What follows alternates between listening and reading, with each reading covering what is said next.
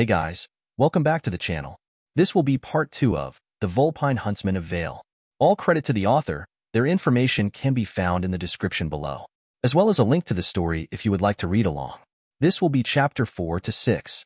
Also, don't forget to smash that like button and comment to help with the algorithm. It's much appreciated. Now let's get into the story. It had been 5 days since the incident with the Huntress and Red, and Naruto was all set to begin his third and final year at Signal in 2 days. He had spent the last 5 days coming to terms with the fact that he was now a killer. It may have been in defense of someone, and it may have been an accident, but it was still his first kill, and he knew from his time in Konoha that the first kill was always the hardest. For once, Kurama was actually very helpful, giving Naruto a high-level right on jutsu to learn. Naruto threw himself into his training for 3 days, trying to forget what he had done. Of course, it is impossible to forget something like that, and Naruto eventually had to consider the fact that he had killed someone.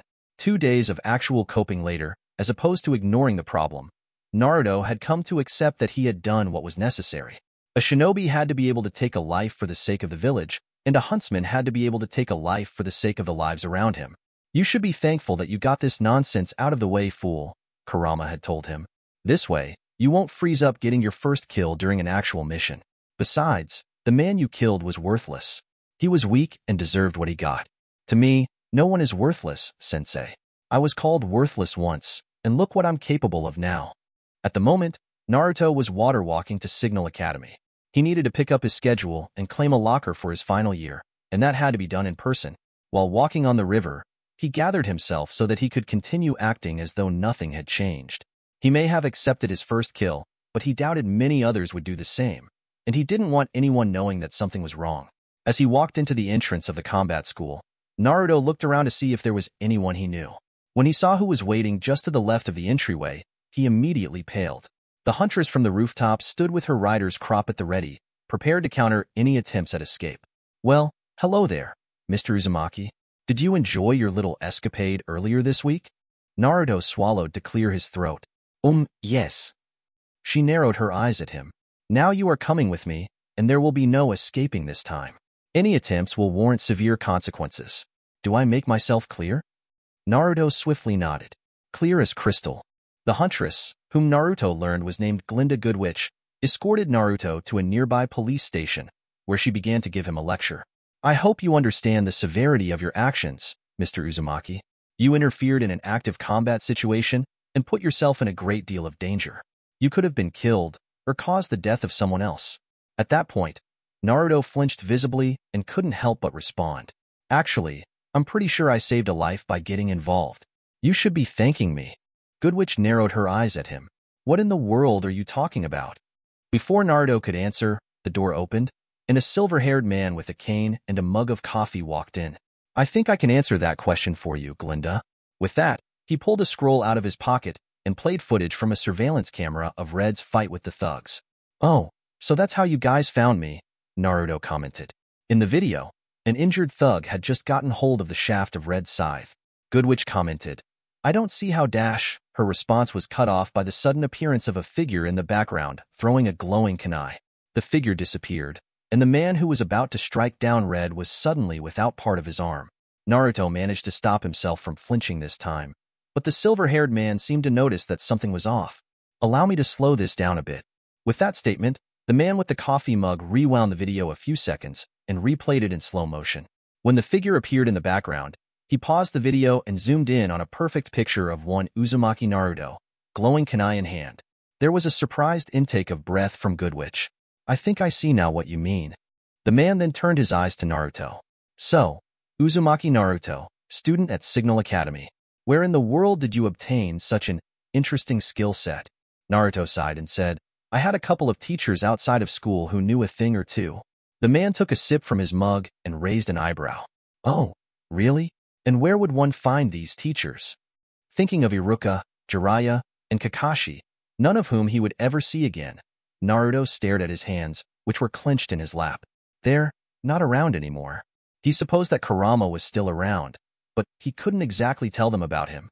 The expressions of the two adults softened slightly, and the man set his coffee mug down. "I'm sorry to hear that. However, I can see that you are not letting their teachings go to waste, which brings me to my next order of business. I think that signal is perhaps not challenging enough for you. Would you perhaps consider pursuing an education on a more suitable level? Naruto raised an eyebrow. If an opportunity presented itself to me, I'm sure I would probably take it. Well then, allow me to first introduce myself, and then present you with such an opportunity. My name is Hensel Ashbin, headmaster of Beacon Academy, and I would like you to attend my school for the upcoming term. Naruto's jaw dropped. You're serious?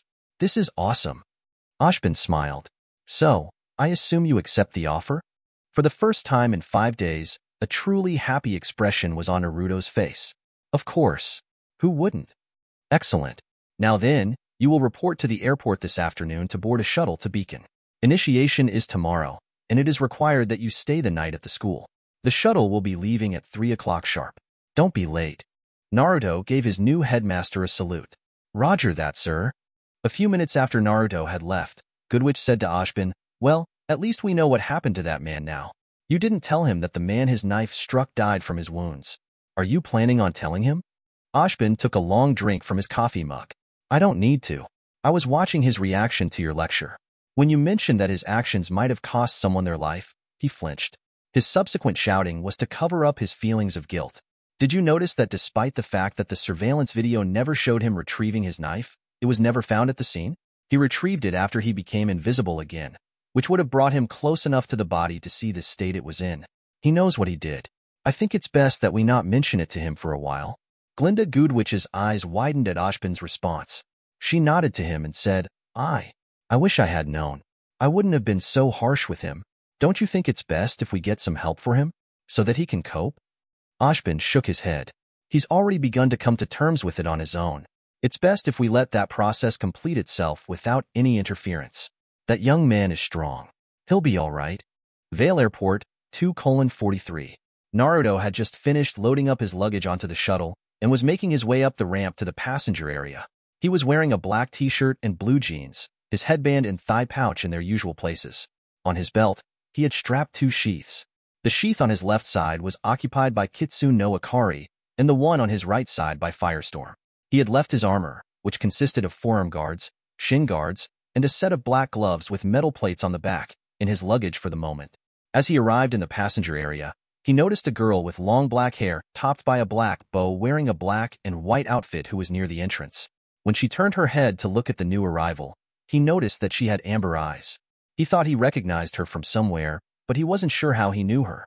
It wasn't long before the ship took off for Beacon, and Naruto spent most of the ride staring out the window at the amazing view.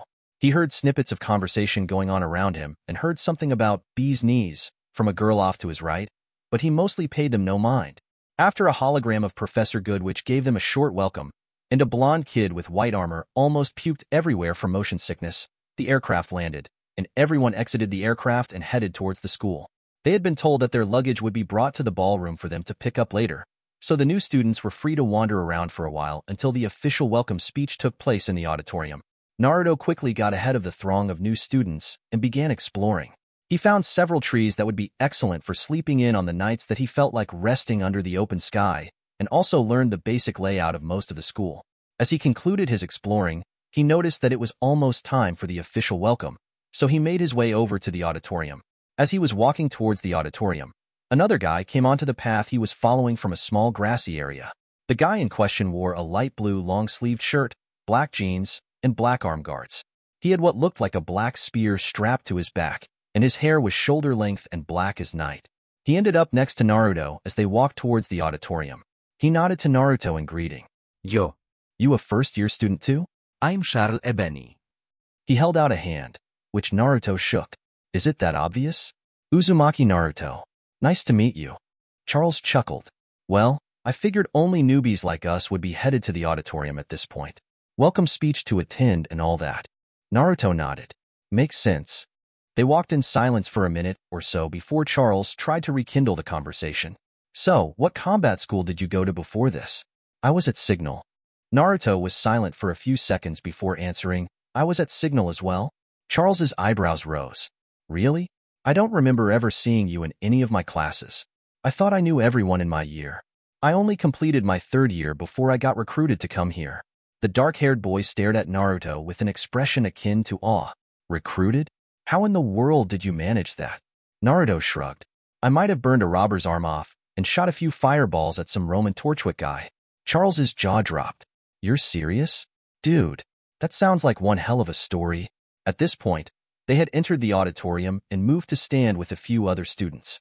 Naruto shrugged in response to his companion's statement. It's really not that big of a deal. I was just poking my nose in someone else's battle and managed to pick up a little too much attention for it. As they waited, Naruto spotted a girl clad in white, walking up to another girl in a black skirt and a red cloak and yelling at her for something. As the girl in red leapt up into some blonde girl's arms, Naruto's eyes widened as he realized that it was Red from the battle against Torchwick. Naruto considered going over there just to find out who she was, but decided against it. Ever since the event that had flung him into this world, Naruto had avoided making any close friends. The betrayal he had felt made him reluctant to trust anyone else. There was a chance that Red would go full-on fangirl because of the stunts he had pulled, and that would make it difficult to keep her at a distance from him. Not to say that he wouldn't be friendly with people, but the furthest he would go in a relationship with someone was the acquaintance level. He would often talk with people and get to know them a bit before dropping most contact with them for a while, so that they would gravitate back towards their other friends.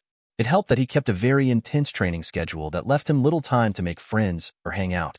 Naruto's thoughts were interrupted by the start of the welcome speech. Ashbin took the stage and began to speak. I'll keep this brief. You have traveled here today in search of knowledge, to hone your craft and acquire new skills, and when you have finished, you plan to dedicate your life to the protection of the people. But I look amongst you, and all I see is wasted energy in need of purpose, direction. You assume knowledge will free you of this, but your time at this school will prove that knowledge can only carry you so far. It is up to you to take the first step. Naruto took on a confused expression before turning his attention back to the stage when Professor Goodwitch began to speak.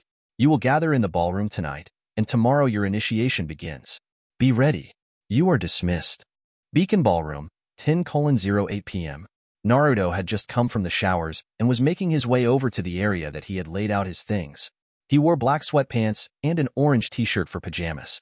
He noticed that many guys were choosing to show off for the ladies by being shirtless, and he wondered how people would react if they were to see the scars under his shirt. Chidori wound aside, Naruto had a moderate number of scars on his torso, and to a lesser extent his arms and legs.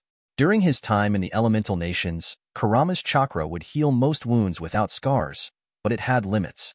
Only so much of it could be channeled in a given period of time without harming him, and if he received wounds repeatedly over a short period of time, they would begin to form scars instead of completely healing.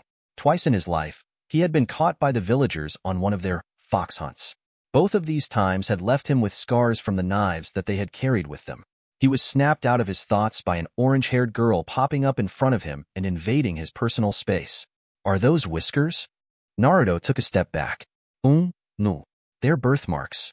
A boy with a magenta streak in his hair came up behind the girl, who was still staring at Naruto's whisker marks.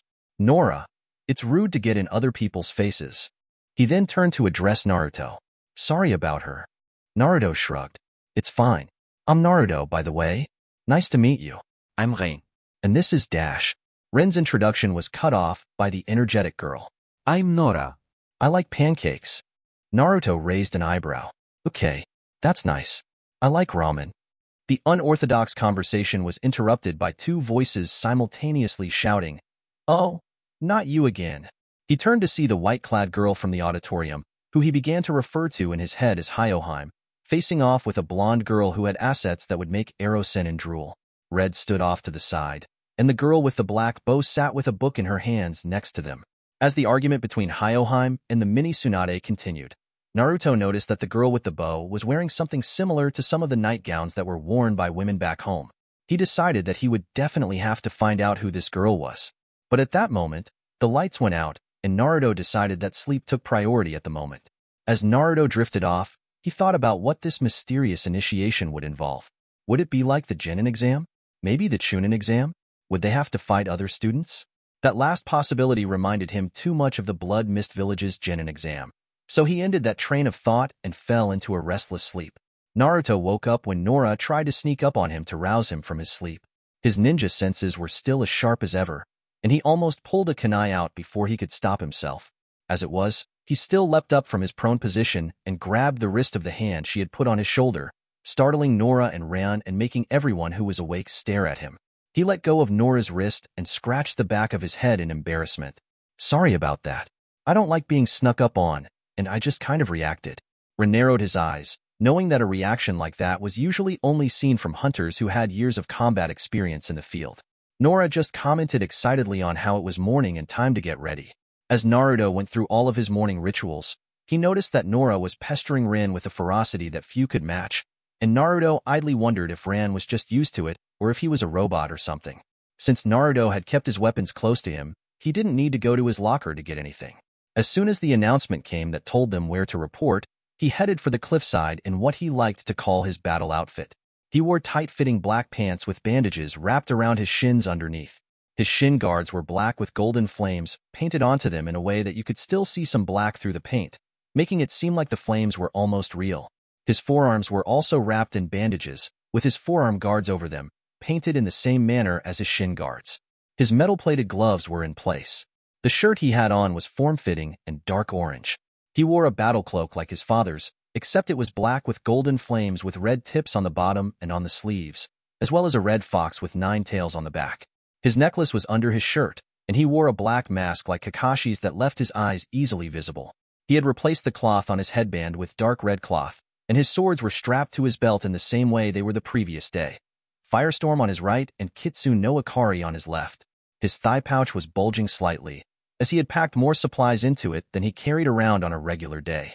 Thinking about his supplies, Naruto realized that he had forgotten to bring his decoy dust with him, and inwardly cursed himself. How am I going to disguise my jutsu now? Not expecting any reply, he was surprised to hear Kurama say, "You'll just have to deal with the consequences one way or another, Kit. Either don't use any jutsu, or come up with an explanation for how you can manipulate the forces of nature without dust." Naruto was surprised enough that he actually stopped walking altogether. "Kurama-sensei, you called me Kit." The 9-tailed Kitsune snapped back, "I did no such thing, brat. Don't you have someplace you need to be?" Naruto laughed at the Kitsune's reaction and continued walking with a smile on his face. When he arrived at the cliffside, Ashbin and Goodwitch were already there. Goodwitch's eyes widened at his appearance, and Ashbin raised an eyebrow as he took a sip from his coffee mug. "Well then, Mr. Uzumaki, I see you are ready early. That's a new look," Ashbin commented. Naruto chuckled and pulled his mask down to be polite. "This is what I usually wear for battle when I'm prepared." Goodwitch raised an eyebrow. "You seemed plenty prepared when you aided Miss Rose a week ago." Naruto shook his head. "I didn't have even half of my weapons with me then. Just a few kunai. Today, I'm bringing out the big guns. Well, metaphorically speaking at least." He gestured to his 2 swords. Ashbin looked at the swords with interest. "Given what you can accomplish with one of your knives, I have to wonder what you can do with one of those." A mischievous smile spread onto Naruto's face. "I'm sure you'll see what Firestorm and Kitsune no Akari are capable of in good time." Just then, the other students began to arrive, and everyone took a spot on a launch pad. Naruto replaced his mask as soon as he saw the first few students coming. Once all of the students were on their podiums, Ashbin began to speak. "For years, you have trained to become warriors, and today your abilities will be evaluated in the Emerald Forest." He looked towards Goodwitch, who picked up the explanation where he left off. "Now, I'm sure many of you have heard rumors about the assignment of teams. Well, allow us to put an end to your confusion. Each of you will be given teammates.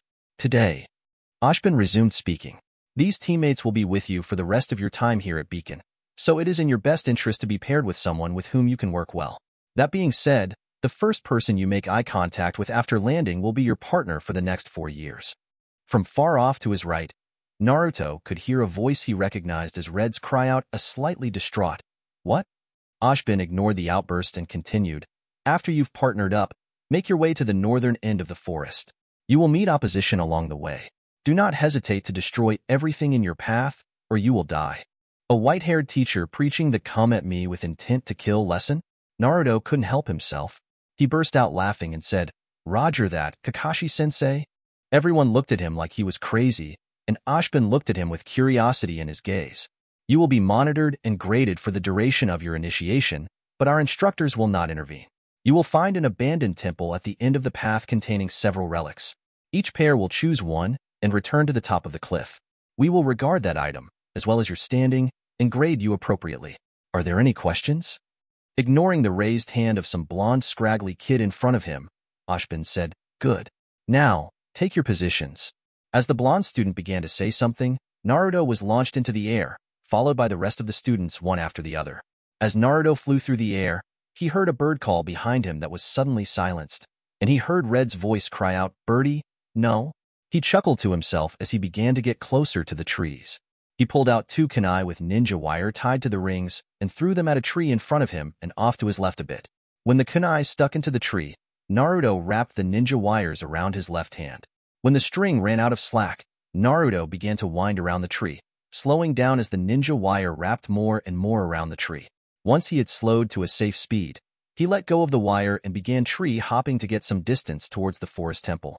He continued in this manner for about 10 seconds before a branch snapped under his weight and he tucked and rolled to a stop on the ground. As he was cursing the more powerful gravity of this world for making tree hopping more difficult, he heard the sound of something approaching from behind him. It was moving fast, faster than even he could go without pumping nearly all of his chakra into his legs. He turned towards the source of the noise, just in time to see Red skidding to a stop in front of him. Their eyes locked onto each other for a few seconds before Naruto smiled and said, "Well, hello there. Nice to see you again, Red." Although he had avoided going to meet her before, he figured that she would make a good partner if her performance outside of the dust shop was any indication. Red crossed her arms with a huff. "My name's not Red. It's Ruby. And what do you mean it's nice to see me again? We've never met before?" She stared at him for a few seconds before her eyes widened and lit up with recognition. "Oh my god, it's you. You were that guy who fought Torchwick with me." Naruto nodded and slid his mask down to his neck. "Yeah, that was me." I'm Uzumaki Naruto. Ruby started shaking with excitement, nearly hopping up and down in place. I'm Ruby. Ruby rose. "It's so great to actually meet you. I mean, we were fighting Torchwick and that lady, and then you just came out of nowhere and started spitting fire. That was so cool. And then the stuff with the lightning and disappearing afterwards. You were like a ninja." Naruto sighed. His partner was like an 8-year-old. But for some reason, he couldn't help but smile, her hyperactivity reminding him of how he used to be. "Well, that makes sense, seeing as I am a ninja. Now chill out so we can get to the temple as soon as possible. We can't afford to be slowed down at all."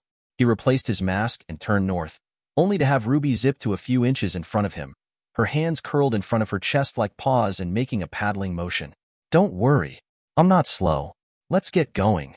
With that, she took off ahead, and Naruto scrambled to try and catch up. After a few seconds, he stopped in a clearing to get his bearings, mumbling to himself about stupid teammates who didn't know how to stick together. Suddenly, he heard growling and smelled darkness around him. He took a stance, hand loosely curled around the hilt of Kitsune no Akari, and looked around him. Out of the bushes came a small pack of Beowulfs. Naruto let his hand drop from the hilt of his sword and chuckled. "Well, I've been itching for a good fight. You guys would be too easy if I drew my sword, though. Let's see. Ooh, I haven't practiced the Rasengan in a while. What do you guys say?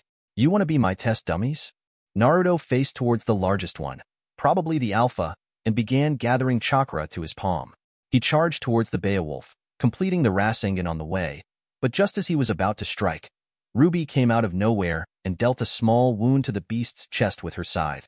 Naruto's eyes became wide with shock and fear. He barely had enough time to react and managed to leap over Ruby and slam the now incomplete Rasengan into the beast's head. The kick from the Rasengan drove the beast to the ground, and Ruby finished it off by decapitating it. Naruto put his anger with the girl on the back burner for the moment, as they had more Grimm to deal with.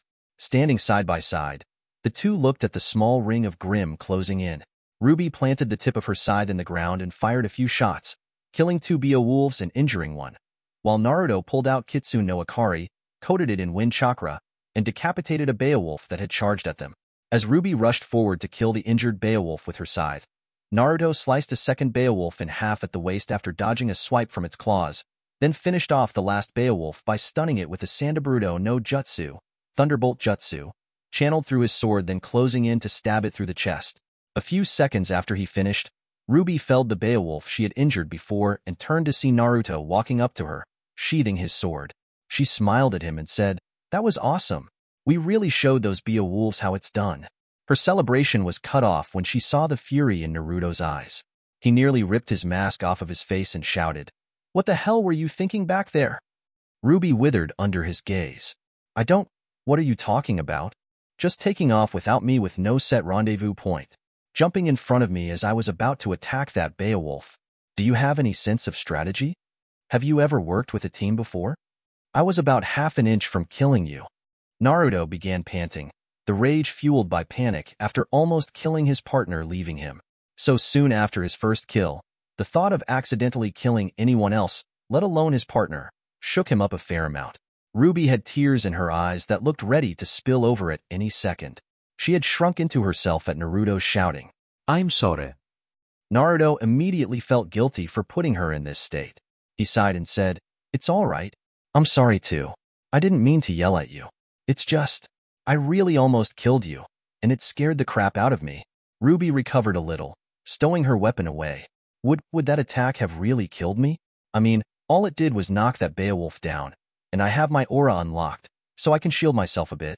Naruto looked at her and said, When I saw you jump in front of me, I was so afraid that I was going to hurt you.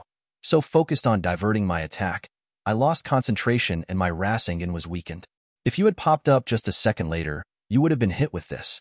He then walked up to a thick tree, formed a Rasengan, and slammed it into the bark. It ground into the tree and then exploded, blasting all the way through the trunk and causing the top half of the tree to fall into the clearing. Ruby's eyes were wide, seeing the fate that she had almost brought upon herself. Oh my God! Naruto walked up to her and replaced his mask.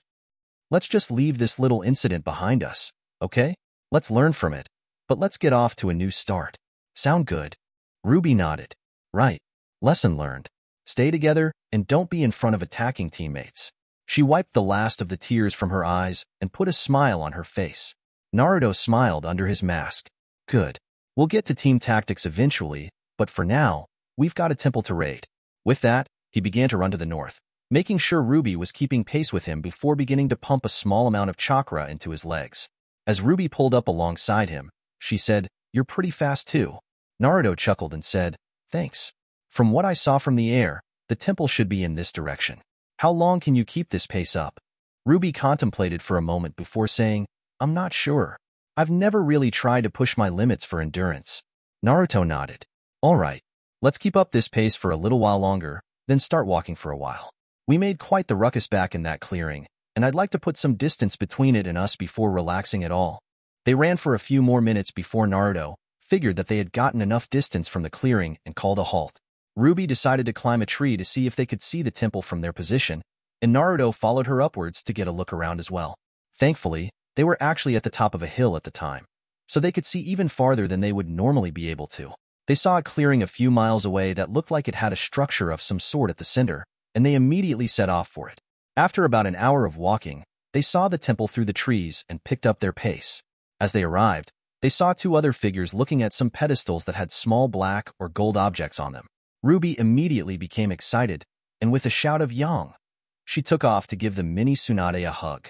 Naruto followed behind at a more leisurely pace, giving time for the two sisters to talk for a little bit. He idly noted that the blonde girl's partner was the black-haired girl with the bow that he thought he had known from somewhere. As he stepped into the rundown temple, he heard Yang say, So, sis, who's your partner? Naruto reached out a hand and said, Uzumaki Naruto. She shook his hand and said, Yang Xiaolong. Naruto looked over at the girl with the bow. She smiled and said, Blake. Ruby decided to add her input. This is the guy I was telling you about, sis. He's the one who saved me while I was battling Torchwick's men. She turned to Naruto with a sheepish gaze. I never actually thanked you for that. Thanks. Yang looked at Naruto with wide eyes. You're the one who saved my sister's life? You have my thanks as well? Naruto removed his mask again and smiled. You're welcome. I was just glad I could help. Yang then asked, So can you really spit fireballs? Or was Ruby just exaggerating? Blake's eyes widened at this comment, and Ruby looked indignant. Of course he can. He was all like Batten. I'll sink you with no shoes. And then he spat fireballs out. She looked at Naruto with a confused expression. Why did you say that anyway? It was just a bunch of nonsense. Naruto laughed and said, No, that's not what I said. I said Katon, Hozenka no Jutsu. He slowly and clearly enunciated the Jutsu name. Blake's voice was suddenly heard. Fire release? Art of the Phoenix Flower? Naruto looked at her in shock. Yeah, that's the name of the technique. How do you know Japanese? Blake raised an eyebrow. The usual way. I learned it. Although a better question is why would you call out the names of your attacks? And why in a dead language? Ruby and Yang were looking back and forth between Blake and Naruto. The latter shrugged. Calling out the name of the technique helps my focus, and Japanese was actually my first language. All three were looking at him with curiosity now, obviously wondering why he would have a dead language as his native tongue. Before they could say anything else, Naruto said, I think that's enough time spent socializing. We should get our relics and head back to the cliffs. It's going to be a long trek back. Ruby shook her head. Actually, there's a place we can get back up the cliffs just a mile from here or so. I saw it when we were up in the tree. Naruto realized that she was right. The headmaster never said that they had to return to the starting point. They just had to get back to the top of the cliffs. Yang and Ruby each took a golden horse figurine, and just as they were about to leave, they heard yelling, and then the blonde, scraggly guy with the sword came flying out of nowhere and hit a tree, getting caught in the branches. Ruby called out, John, but before she could climb up to help him, there was a commotion at the edge of the clearing, and an Ursa came thundering in with Nora riding on its back. After she broke it and was briefly scolded by Rion, she rushed up to the temple to take one of the golden figurines that was shaped like a tower. As Ruby reached John and began to help him free from the branches, a Nevermore flew overhead, and two figures jumped from its claws. Or rather, one figure jumped and grabbed onto the other figure, causing them both to fall. But before anyone could try to help them, they inexplicably stopped accelerating downward and floated gently down. As the two airborne figures got closer to the temple, they could see and hear Weiss Schnee screaming and yelling at Charles Ebony, who had the heiress in his arms. The two landed safely just in time to see another figure running into the clearing. She had long red hair and was dressed in bronze armor. She carried a spear and was being chased by a huge Deathstalker. As everyone else gathered around the temple, the girl was knocked into their group, landing on John and knocking him over. Yang smiled and sarcastically said, Great, the gang's all here. Now we can die together. Ruby smirked back at her and said, Not if I can help it. Naruto, if I make an opening for you on that Deathstalker, can you nail it with that orb thingy? Naruto nodded. Rasengan combo take 2 is a go. Just make sure you get clear this time. She nodded, and they charged. Naruto already molding chakra in his right palm, and Ruby using her semblance to get ahead of him and give her some room to dodge. Yang began to run after them with a cry of, Ruby, wait. Ruby, however, did not wait and smashed her scythe into the Deathstalker. Unfortunately, it blocked with its pincer, but Ruby rolled to the side and struck it again. While it was distracted trying to hit Ruby, Naruto jumped into the air. With a yell of Rasengan, Naruto drove the swirling ball of energy into the armored back of the giant scorpion. Unfortunately, it appeared that the bone armor of the Grimms was incredibly durable and only allowed the Rasengan to grind into it very slowly. With a roar of pain, the Deathstalker thrashed around, throwing Naruto off as he detonated the Rasengan on the Deathstalker's back. There was a spurt of blood, and the armor plating was deeply scratched in a spiral pattern, but the beast's injuries were only minor.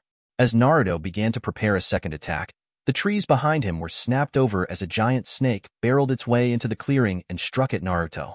He rolled to the side and sliced the eye of the taijutsu with Firestorm. He was not prepared, however, for its tail to circle around and smack him in the back, knocking him into the mouth of the monster. With a lunging motion, it swallowed him whole. Naruto! No. Ruby was so distraught at seeing her partner get eaten that she didn't notice that the Deathstalker had reared its tail back to strike at her. Yang, who had just reached the battleground, tackled her out of the way, and the giant stinger was lodged into the ground. Weiss, seeing an opportunity, rushed forward and used a dust spell to freeze the Deathstalker's tail in place before it could get free. The others were all occupied with dodging feathers that the Nevermore had rained down upon them, while those with ranged weapons were firing shots at it, trying to do whatever damage they could. Ruby had tears streaming down her face, and she was choking back sobs. Her partner had just been killed in the process of following one of her plans, and she would never forgive herself. She and Yang got up and turned to face the snake, which had turned its gaze to them. Yang snarled at it. I'm going to make that thing pay. For Naruto. She charged at the snake, but before she could even fire a shot with Ember Celica, it fell to the ground and started writhing. Suddenly, its side exploded open, showering Ruby, Weiss, and Yang with guts and flesh. Out of the large hole in the now-dead Grimm walked a very angry Naruto. Why the absolute heck does every snake I ever meet try to eat me? Ruby's eyes were wide as she covered her mouth with her hand, her virgin ears reeling from Naruto's cursing. but she quickly recovered and used all of her speed to catch the slimy ninja in a massive hug. She didn't notice him freeze up upon being enveloped by the hug, as she was too exuberant. "You're alive. You're alive." Tears streamed down her face again, this time in relief, but after a few seconds, the slimy feeling caught up with her excitement at seeing her partner alive, and she jumped back from him and began trying to shake the slime off of herself. EW. Groß, groß, groß, groß, groß. Ruby's reaction snapped Naruto out of his frozen posture, and he chuckled and coated his body in chakra, which he then used to force most of the blood and slime to slide off of him. "Nice to see you too." Everyone gathered at the temple again, and John commented, "That bird thing is circling back?" Weiss looked around and said, "There's no point in dilly-dallying. Our objective is right in front of us. Let's just take our relics and leave." Ruby nodded. "She's right. There's no point in fighting these guys. Jaune Smiled. Run and live. That is an idea I can get behind."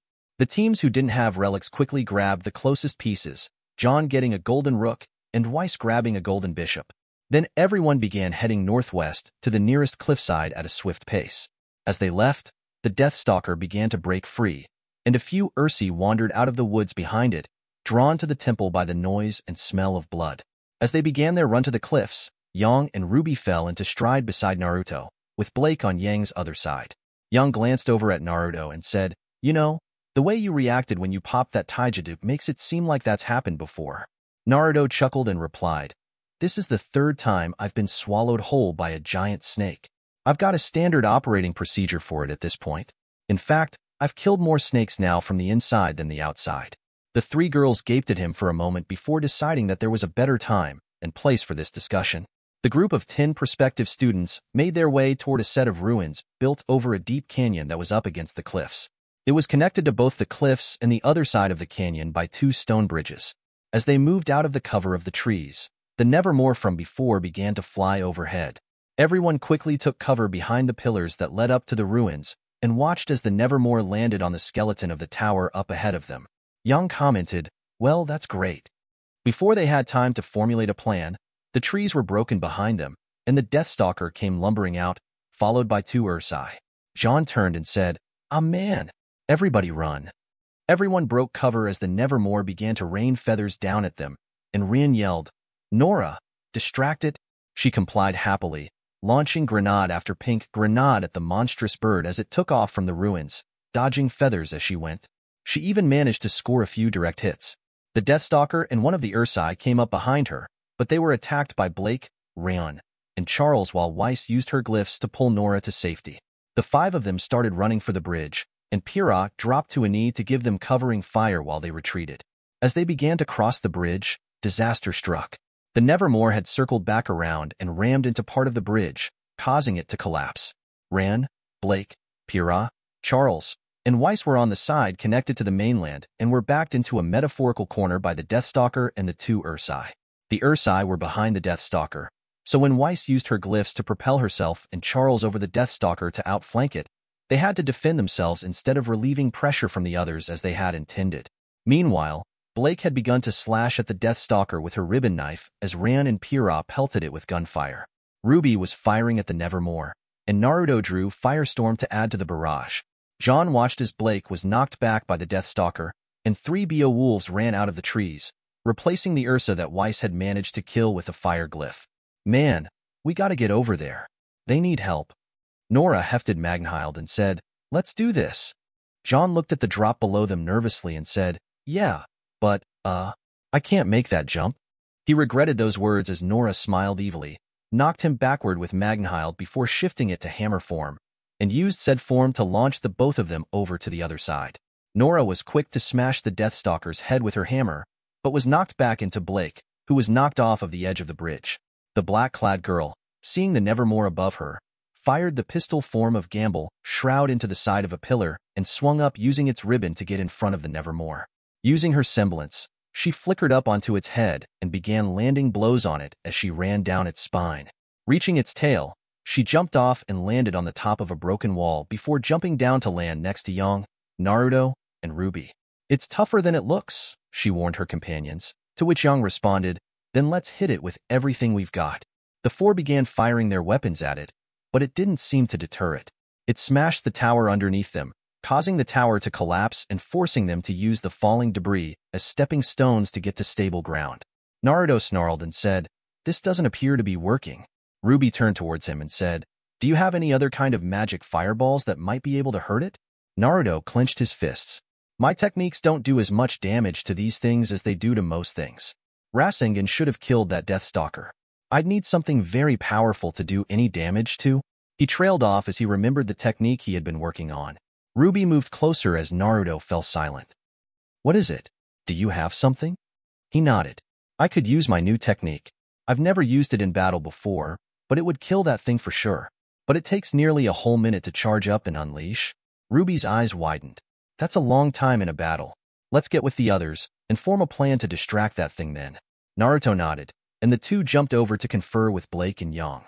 As this was happening, the Deathstalker had weakened the bridge underneath John, Pyrrha, Ran, and Nora, forcing them to charge it to try and get on solid ground.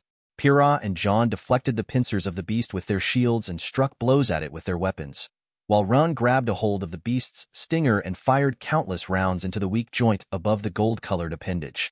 As he did this, Nora fired grenades at the Deathstalker's face, and Pyrrha threw her spear into its eye. The enraged beast flung Ran into a distant pillar, but the damage had been done. Seeing the stinger was loose, John called out, "Pyrrha," and gestured to the stinger.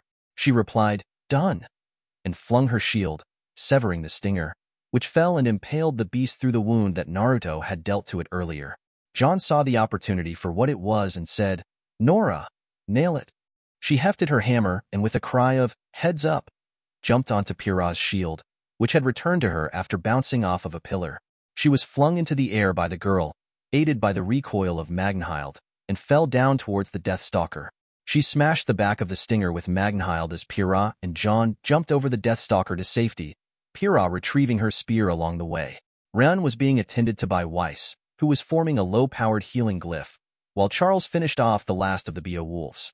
As they all gathered at the edge of the canyon, exhausted, they turned to witness the rest of the battle between the others and the Nevermore. Naruto had just leapt up to the top of a pillar, while Ruby, Yang, and Blake were distracting the bird with copious amounts of gunfire. The Nevermore had circled just a bit too close to Blake for its own good, and she flashed onto its back with her semblance.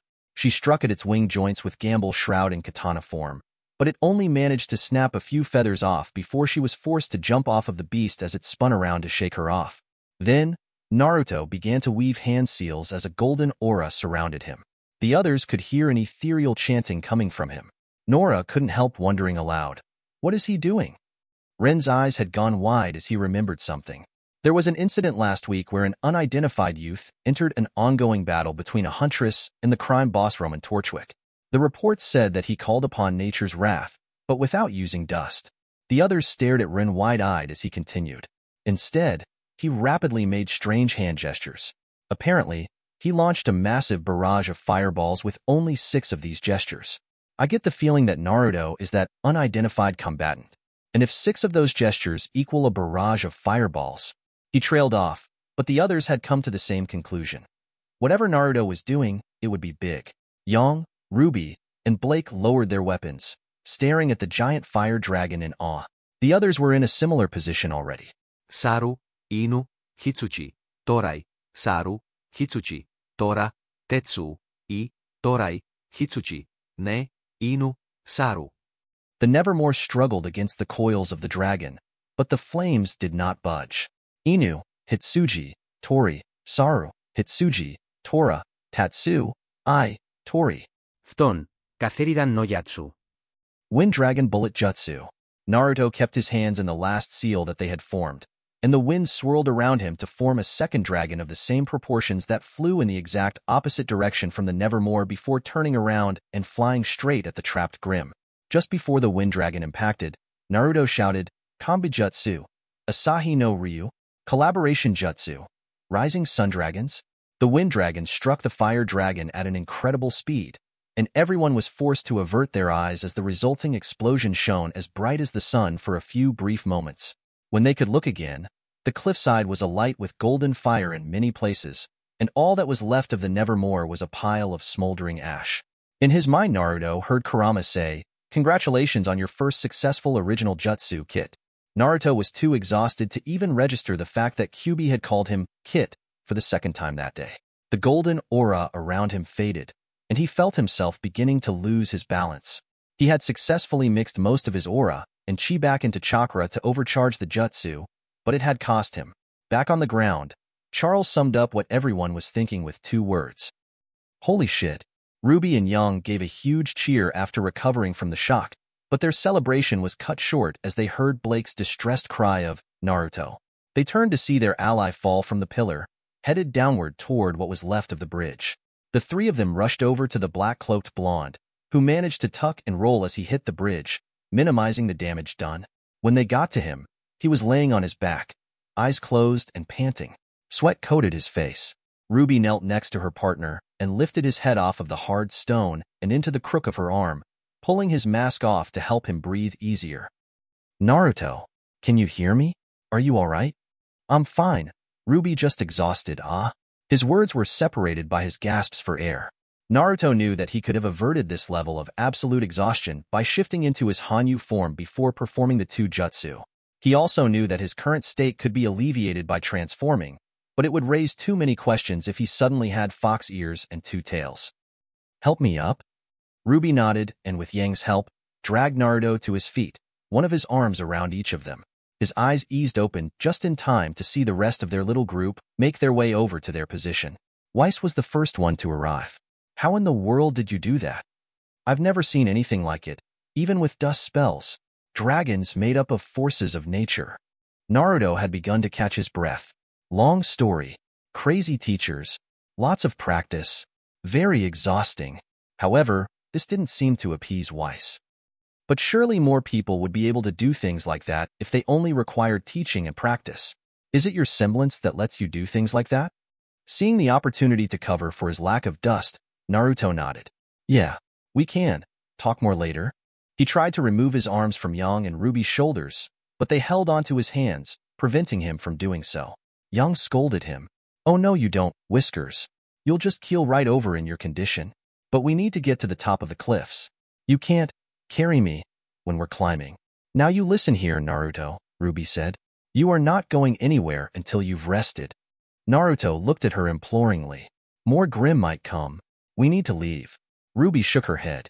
Absolutely not. If any more Grimm come, I'll take care of them.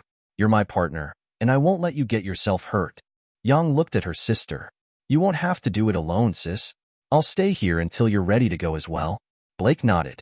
As will I. John stepped forward. I'll watch your back too. Pyrrha stepped forward to stand next to John. And I will as well. Nora swung her hammer a few times. If any Grimm come for you, I'll smash their faces in. Ren smilte her antics. And I'll make sure Nora doesn't accidentally blow you up. As Nora huffed indignantly, Charles smiled and said, I'll stick around too. I might see something else that blows my mind. Weiss looked like she wanted to argue with her partner, but then shrugged and said, I guess I'll stay as well. Naruto wasn't able to speak for several seconds, too overcome by emotion. This is what comrades should be like. He smiled a genuine smile then, and said, Thank you, all of you. Ruby and Yang moved him over to a pillar and set him down so that he could lean against it. As they all sat down to catch whatever rest they could, he heard Ruby ask from her spot beside him, So what other stuff can you do, aside from making exploding orbs and summoning dragons? Naruto thought for a moment before saying, Well, I'm learning to do a similar dragon technique with lightning, but I haven't quite got the hang of it. The main 3 elements I can manipulate are fire, wind, and lightning, but I'm not as good with lightning as I am with the other 2. I can do some small things with earth, but I haven't practiced them much. You've already seen the Rasengan. That's about it. That was my ultimate technique you just saw. It really shouldn't be possible for me to do something like that until I'm older, even among people who can do things like that. I have a bit of a special condition. Even so, it exhausted me more than I thought it would.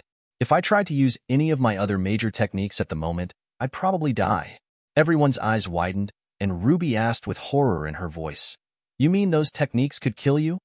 Naruto nodded. Yeah, is that a surprise to you? Pyrrha commented, Yes. We've always been taught that you can't be killed just by using up too much aura. The worst that can happen is you go into a coma for a few days from aura exhaustion. Where in the world did you learn how to use attacks like that? Naruto looked down at his knees for a few seconds. They were taught to me by a few teachers. One of them was the best teacher I've ever had. The other two, they were okay, I guess. Rin furrowed his eyebrows. It seems irresponsible to me for a teacher to be instructing someone our age how to use skills that could potentially kill the user. Naruto laughed. Well, one of them did throw me off a cliff to force me to access my inner power, so you might be right. He looked up to see horrified expressions looking back at him. Oh, chill out. It worked, which is why I'm here to talk to you. Yang looked at him as if he was crazy. Right. Remind me to never accept lessons from your so-called teachers. After a few seconds of silence, Weiss decided to question her partner. You never did tell me how you managed to float us down from the Nevermore. What exactly is your semblance? Charles shrugged and said, I can manipulate gravity in an area close to me. It's pretty useless in combat, but good for not dying from falls. Naruto raised an eyebrow at this. Can you make things heavier as well? Charles nodded. Yeah, but I don't see how that could help. Naruto facepalmed. Crush Grimm under heavy gravity. Throw them off balance by making half of them lighter. Jump higher under less gravity to avoid attacks. Come on, Charles. You've got to be creative with your semblance. Charles was a bit shocked at all of the possibilities he hadn't considered. I never thought of. How is it that in like 20 seconds you think of all of these things, but in 3 years I haven't? Naruto shrugged. I've learned to be able to think on my feet when combat abilities are involved. At that point, Naruto figured that they had been resting for long enough. Well, I'm good to go. Let's climb a cliff, shall we? He then got up, but had to stand still for a moment as his head swam. The others stood up from their resting positions. Ruby looked at him with concern. Are you sure? We can rest a bit longer.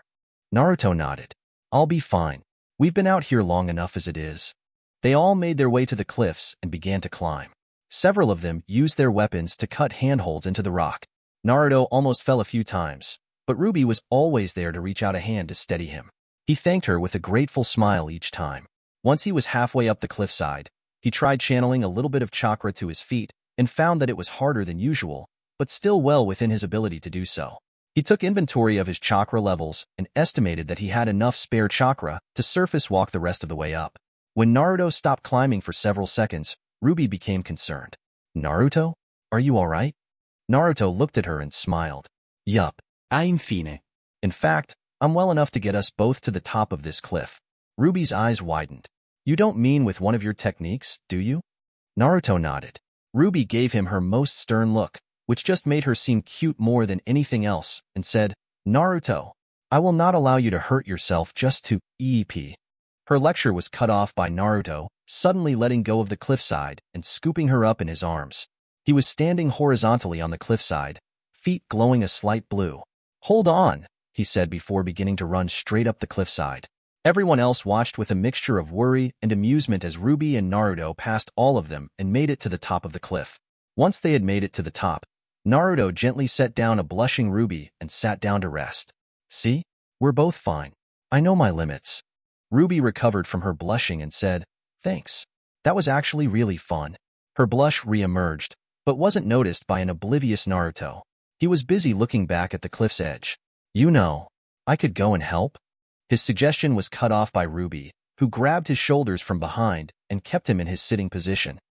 Oh no, you don't. You're going to stay right here so you don't hurt yourself. Naruto reluctantly agreed, and the two partners sat and waited for everyone else to reach the top. Russell Thrush, Cardin Winchester, Dove Bronzewing, and Skylark. Everyone was at the assembly for the announcement of the teams, and Naruto had recovered about a fourth of his chakra, which meant that he no longer showed any signs of his complete exhaustion. After all of their little group had made it up the cliff, an airship had come to pick them all up. They had been given time to clean up and then gathered back in the auditorium, where they were now. You retrieved the Black Bishop pieces. From this day forward you will work together as Team CRDL, led by Cardin Winchester. The four men left the stage area, as Weiss, Charles, and two others walked up to the stage. One of the two wore dark blue pants and a shirt of a matching color that had black trim. She had a breastplate with a stylized wave design on it, as well as a forearm guard on her left arm that had a plate of armor on the inside of her arm. The reason for this was the very large bow and matching quiver strapped to her back. She also had a golden belt that had several large pouches hanging from it. Her platinum blonde hair was tied up in a bun, and her eyes were a dark blue, slightly violet color. The other was a wolf faunus, his gray ears and tail displayed proudly. His gaze was intense, as if daring anyone to try and discriminate against him. He had several short hunting knives strapped to him in various places, and a pistol on each hip. He wore a short-sleeved black shirt with a gray wolf head on the front, and black, gray, and white camouflage pattern pants. He had a green headband on that held back his black hair from falling into his eyes, which were yellow and wolf-like, for obvious reasons. Weiss Schnee, Charles Ebony, Indigo Unda, and Timber Gray. Naruto's eyes widened as Ashbin announced the last name. Could he be related to Eren? The four of you retrieve the white bishop pieces. From this day forward, you will work together as Team White, led by Weiss Schnee. The heiress looked slightly smug, and the four of them left the stage to be replaced by John, Pyrrha, Ran, and Nora. Jean Arc, Lyren, Pyrrha Nikos, and Nora Valkyrie. The four of you retrieve the white rook pieces. From this day forward, you will work together as Team JNPR, led by John Arc. John was completely flabbergasted, and Pyrrha's friendly punch knocked him over. His teammates helped him up, and they left the stage to be replaced by Ruby, Naruto, Blake, and Yang. And finally, Blake Belladonna, Ruby Rose, Uzumaki Naruto, and Yang Xiaolong. The four of you retrieve the white knight pieces. From this day forward, you will work together as Team Ruby, led by Ruby Rose. Yang immediately trapped her sister in a bear hug. I'm so proud of you. As the ceremony closed, Ashbin commented, "It looks like things are shaping up to be an interesting year." He seemed to be looking directly at Naruto when he said this. After the ceremony was over, Team Ruby headed right back to the dorms and got ready for bed as quickly as possible. They were all exhausted from the events of the day, Naruto in particular. As soon as he was in his sleepwear, he crawled under the covers and was out like a light. The next morning, Naruto woke up to the sound of a loud whistle. He leapt out of bed and onto the ceiling, landing in a crouch and instinctively reaching for a kunai from his thigh pouch, which wasn't there at the moment. He relaxed slightly when he remembered where he was. Ruby, Blake, and Yang were all already up and in uniform, and were looking at their teammate with more than a little surprise as he hung above their heads with a grumpy expression on his face. "Ruby," he said with an irritated look, "I assume you have a good reason for using a whistle to wake me up?" Ruby looked sheepish. We need to unpack and decorate the room?" Naruto sighed and dropped down from the ceiling, landing on his feet with ease. "Was it really better than just poking me or something?" Ruby didn't have an answer to that, and Naruto went into the bathroom that their dorm room came equipped with to change into his uniform. When he came back into the room, his teammates had already begun arranging their possessions, and he joined them. By the time they were finished decorating, the four beds had become piled up in the center of the room. Naruto looked at the beds and said, "Well, this isn't going to work. We'll need to ditch some of our stuff." Ruby crossed her arms. "Or we could just ditch the beds and replace them with bunk beds. It would be pretty efficient," commented Blake. 15 minutes later, one bed was suspended from the ceiling with ropes, and another was balanced on top of the post of the one below it, with some books to increase the amount of space for the lower bunk. Naruto looked at the setup skeptically. "This looks like it's going to end up killing someone." Kurama chuckled evilly. "Just consider it a form of training. You'll have to be constantly on guard for danger. Or aren't you shinobi enough for it?" Naruto nearly growled out loud at Kurama's insinuation, and Yang punched his shoulder lightly. "Don't be such a worrywart, Whiskers." Ruby smiled and said, "All right. Mission accomplished. Now for the next order of business." Her face fell, and her voice lost its enthusiasm. "Classes. Okay, we have a few classes together. At 9 o'clock we have Grimm Studies Dash." She was cut off by Naruto. "I hate to end your briefing prematurely, fearless leader, but the class you just mentioned starts in 7 minutes. She was silent for a moment before raising a fist in the air and saying, "To class." She burst out the door, followed by the rest of Team Ruby as well as Team JNPR, who had been reminded of the class by all of the shouting from Ruby, and they ran with all haste toward the Grimm Studies classroom. When they arrived, they noticed that Team White also had the same Grimm Studies class with them. In fact, it looked like all of the first-year students were in the class. It was probably a standard course for everyone. Ruby ended up sitting next to Weiss on her right, and Naruto on her left. Yang and Blake sat farther to her left, and Team JNPR was in the row behind them. The professor, a rotund man with an incredibly bushy mustache, began his lecture. "Monsters, demons, prowlers of the night. Yes, the creatures of Grimm have many names, but I merely refer to them as prey." Ah! Professor Port's loud laugh snapped Ruby out of her nap with a slight outcry, which earned her a dirty glare from Weiss and an amused look from Naruto. After getting no laughs from the class, the professor continued the lecture. And you shall too upon graduating from this prestigious academy. Now, as I was saying, Vale, as well as the other 3 kingdoms, are safe havens in an otherwise treacherous world. Our planet is absolutely teeming with creatures that would love nothing more than to tear you to pieces. And that's where we come in. Huntsmen, huntresses. He then winked at Yang, who looked like she wanted to vomit. Kurama snorted. Foolish ninjin. He cares more for posturing and bragging than getting anything accomplished. Naruto silently agreed with his sensei and began to copy the drawings and labels of the various species of Grimm on the wall behind Professor Port instead of taking notes on the lecture itself. Meanwhile, Ruby was also putting her pencil and paper to use as Professor Port began to tell a useless anecdote about him fighting a Beowulf. Naruto was at first surprised that she would be taking notes so studiously on such a useless lecture. He then looked at what she was writing to see if she was also copying the diagrams behind Port, only to be forced to stifle his laughter at an unflattering caricature of the professor. Weiss looked at Ruby with disdain and disapproval upon seeing the picture, and her expression became haughty as Professor Port began to list the characteristics that he said a true hunter must embody. It was obvious that she thought herself to be a better huntress than those around her. That expression reminded Naruto of Sasuke. It was the expression of someone who thought themselves superior to all others. Naruto's face adopted a look of disdain and disgust as he compared Hyoheim to his old teammate. The professor's lecture ended with the question, "So, who among you believes themselves to be the embodiment of all of these traits?" Naruto knew that Hyoheim was going to declare herself to be a true huntress, just to show how much better she was than everyone else. He could tell by the arrogant expression on her face, so he beat her to it. Ido, Professor. He looked at Naruto and said, yes, Mr. Uzumaki. Well then, step forward and face your opponent. Oh, and please limit the amount of destructive force you use in my classroom. Naruto nodded and went to retrieve his combat gear. Don't worry, Professor. I can do precision as well as blowing things up. He returned quickly, wearing his battle outfit. Those who hadn't seen it in the Emerald Forest stared a little, impressed at how intimidating he could look. He stood across the room from the cage and stood in a relaxed stance, his hand resting on the hilt of Kitsune no Akari. His team yelled encouragement. Yang shoot, go Naruto. Blake said, fight well. Ruby was the most enthusiastic. Yeah, represent Team Ruby. He heard Weiss scoff at their words, and he turned and gave them a smile. Even under the mask, he was sure they could tell he was silently thanking them for their support. All right, let the match begin. With that exclamation, Professor Port used his musket axe to chop the lock off of the cage and release a Borbatusk. It charged at Naruto, who remained completely still as it approached him. The students began to worry as the Grimm got closer, thinking that Naruto was going to get gored. When the Borbatusk was only a few feet away, and some of the more squeamish students were looking away or covering their eyes, a sudden clashing noise was heard, and Naruto's sword was sunk about an inch into the tusks of the beast. Everyone in the room collectively gasped, and their thoughts were on a similar track. He's fast. Indeed, the only ones who had seen his sword move were Ruby, who was used to moving at such high speeds, and Professor Port himself, who was experienced enough that he had anticipated what Naruto was going to do.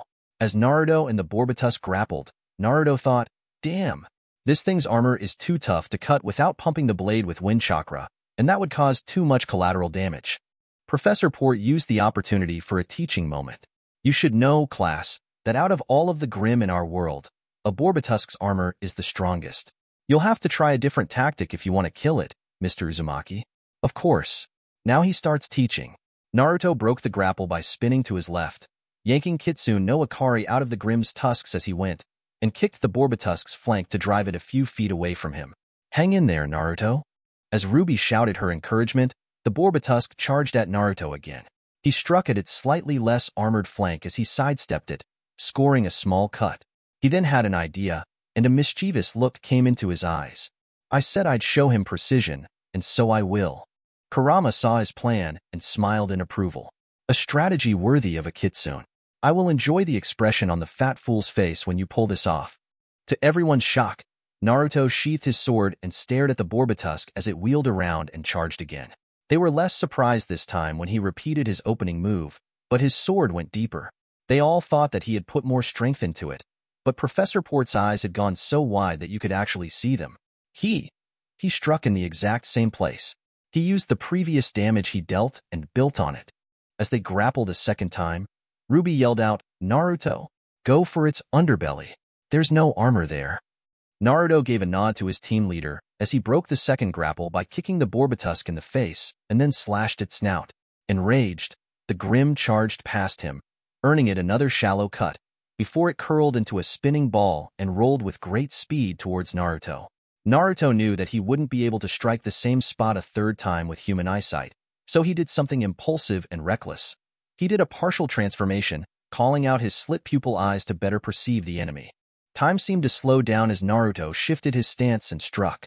The upper halves of the Borbatusk's tusks went flying, and the beast fell on its side, unbalanced. Naruto quickly ran over and pumped fire chakra into Kitsune no Ikari.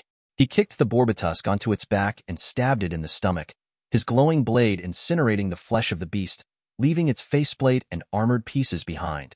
The other students were in utter shock, some of them now realizing what Naruto had done, as Naruto calmly walked over to the fallen tusks and picked them up for trophies before going to put his combat gear back in his locker. After he had left, Weiss turned to Ruby and said, "It must be awful for someone as skilled as him to be forced to take orders from someone like you." Before Ruby could respond, the class was dismissed, and Weiss walked out of the door. She sat there stunned for a moment before getting up to follow Weiss. Naruto arrived back into the classroom just in time to see a shocked-looking Ruby moving at a faster-than-normal pace after Weiss. Naruto followed Ruby out as she caught up to Weiss, but stayed hidden in the shadows. What was that supposed to mean, Weiss? The icy girl turned and, with a haughty look, said, "It means that you obviously aren't fit to lead a team. You're childish, your academic skills are obviously subpar, and I just don't see how you contribute anything to the team as a leader. It's obvious that your team shares the same sentiment as well. Naruto was looking at your foolish antics like you were something nasty stuck to the bottom of his shoe. Ashbin made a mistake making you a leader." Ruby looked crushed by her harsh words, looking at the ground as Weiss walked away. Naruto was nearly shaking with rage. Not only had Weiss insulted his team leader, which may as well have been a direct insult to him and the entire team as well, she had misinterpreted his disgust with her haughtiness as disgust toward Ruby. Before he could go and comfort the poor girl, Ashbin himself walked up to her and began speaking to her. Naruto decided to confront Weiss about what she had said while Ruby was still occupied. Channeling a little more Kitsune chakra, he enhanced his sense of smell enough to allow him to track Weiss. Kurama decided to give him a warning. Don't act rashly. Defending your friends is one thing, but if you transform because you lost control, you will have a lot of trouble to deal with. I know what I'm doing, Sensei. Once I find her, I'll shift back to being completely human. My own Ki should be more than enough for what I have planned. After following her scent for a few minutes, Naruto found the girl on a balcony nearby, standing at the railing looking out at the surrounding area. Repressing the Kitsune chakra he had been channeling, he silently walked up until he was next to her without her noticing. "You know nothing about who is fit to lead."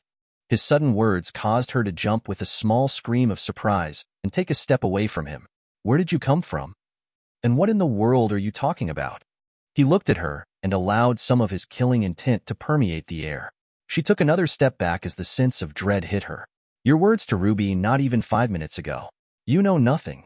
You think that academic success and your so-called maturity make a leader? They are insignificant in comparison to what really matters. You think it was at Ruby I looked with disgust? No. It was you and your arrogance. You think you're so much better than everyone else? That is one mark against you already as a leader. Ruby may not be a great leader yet, but she has everything it takes to become one, and she is well on her way. She will be a much better leader than you could ever hope to be. Don't ever dare to insult her again." Naruto turned and walked away, keeping his Ki pressure on Weiss until he had turned the corner. He heard a thump as the girl collapsed to her knees behind him. He began walking back to where Ashbin was talking with Ruby, and he heard a chuckle in his mind. "Well done, kid. I'm willing to bet that ninjin won't go anywhere near you for a few days." Naruto smiled at the praise. As he came back to the area where the classroom was, he saw Ashbin walking away, leaving a more determined-looking Ruby behind. He walked up to her and said, "So, did you get a good pep talk?" Ruby jumped a little and turned to face him. However, she quickly looked down at the ground, remembering what Weiss had said about Naruto's opinion of her. "Naruto, do you think I'm a bad leader?" Naruto moved closer and put a hand on her shoulder. "You're young, inexperienced, and you lack tactical knowledge." With each word, Ruby felt worse and worse. But that doesn't matter. She looked up at him with hope in her eyes. Age, experience, and knowledge will come later. Right now, you already have the most important thing for being a leader. You care about your team with all your heart. That is what matters the most. Weiss was wrong. It was her sense of superiority that disgusted me, as well as how she insulted you and assumed that I shared her opinion. Don't listen to what she says. Ruby smiled at him, tears shimmering in her eyes. Thank you. Naruto gave her shoulder a reassuring squeeze before walking in the direction of the cafeteria to get some breakfast. Ruby stood still for a few seconds before slowly following him, her smile still on her face. After breakfast, Naruto wandered the school a bit more, wanting to know the layout of the place better. Ruby had said she had some sort of work to do after she had finished eating, and had disappeared in the direction of the library. As he was walking outside of the administration wings, he saw a hologram board with some official-looking posts displayed on it. He walked up to the board and began to read them. They were all headed similarly. Available D-ranked missions. Available C-ranked missions. Available B-ranked missions. Naruto was intrigued and decided to find a professor and ask about how to get a mission. So he walked in the nearest door and began to wander around, hoping to find a professor nearby. He turned a corner and saw Professor Port and Professor Ashbin talking to each other. He began to walk towards them, willing to wait for their discussion to end before asking about the missions when he heard Port saying, "Seen anything like it before from a student?" It was extraordinary enough that he was able to damage the Borbatusk's armor at all, but to cleave through the tusks by striking the same spot 3 times? How did you find this boy, Headmaster? Ashbin took a sip from his coffee.